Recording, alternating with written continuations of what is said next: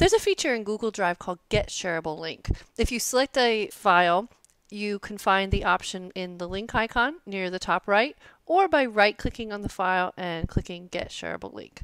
But what does this mean? When you go to Get Shareable Link and toggle link sharing on, you'll see a note right below that tells you now who has access and what level of access do they have.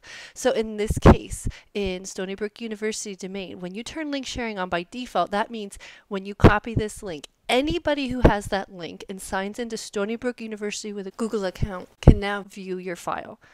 In some cases that's fine, but in some cases that's way more access than you want to give a file. So what are some alternatives to using the link sharing, or when is it appropriate? First off, if this is appropriate when you need to get the link quickly for a file that anybody at Stony Brook University would be okay viewing. In that case, this is a perfectly fine way to use this function. You turn your link sharing on, it'll copy the link to your clipboard, and then you could paste it into an email, for example, and send it out.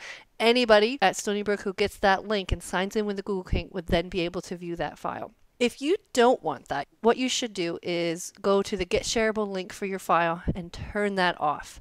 And instead, go to Sharing Settings through this option here, or you can click on the file and go directly to Share and then click on Advanced. And once it's set so only specific people can access your file, and if it doesn't say that, you can go to Change and make sure only specific people, specific people can see it. You can add in the names of the people that actually need to access this file and the level of access they actually need to have, and then click Send to share that file with the people that need it.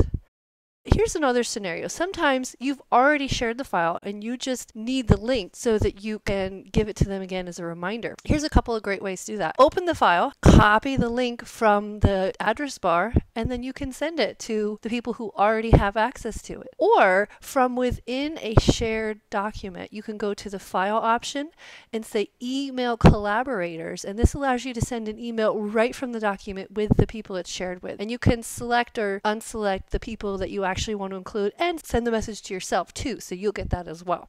Another thing some people don't realize is that you can use a tool right in Google Mail to both get the link for your file and to share it. You put recipients in your message, click on the Google Drive file icon near the bottom of the Compose window. This is going to allow you to attach a file from Google Drive, or you can actually upload a file from your computer to Google Drive to share it. You can use a search to find the file you're looking for, click on it, and it will add a link into this email to that report. Now here's where it gets even better. When you click send, it's going to prompt you if there's anybody in your email who doesn't already have access to the file and allow you to share it right from email. So sometimes this is the best way to do it because you keep the sharing with only the people who need to have it, and you get a link to the report all in one go. And if you click on send here, it will share the file, whatever level you specify, and send out your email. So if you think about this and realize, wow, I've used this Get Shareable Link, or I've overshared files, I want to unshare them. One of the things to note is that if you use the Get Shareable Link option as Stony Brook, when you click to turn that on, this is going to make it so that anybody who actually has the link can view it, but they won't be able to really search for your file and find it. However, if you have shared something with Get Shareable Link, and if you go into sharing settings and you change the access here, go into more, and you set it so that anyone at Stony Brook with a link can find it and access this, then you've opened it up to search so that now all of a sudden anybody can actually search for this file and find it. If you want to make sure you don't have any files shared accidentally like that, you can find them in search. So click the drop down in the search drive and select owner, owned by me, and in location, instead of anywhere, say visible to anyone in stonybrook.edu, and click on select and then search. And this is going to show you the files that you have that file sharing on, that sharing link is on, and it's set so that anyone at Stony Brook can find it and view it.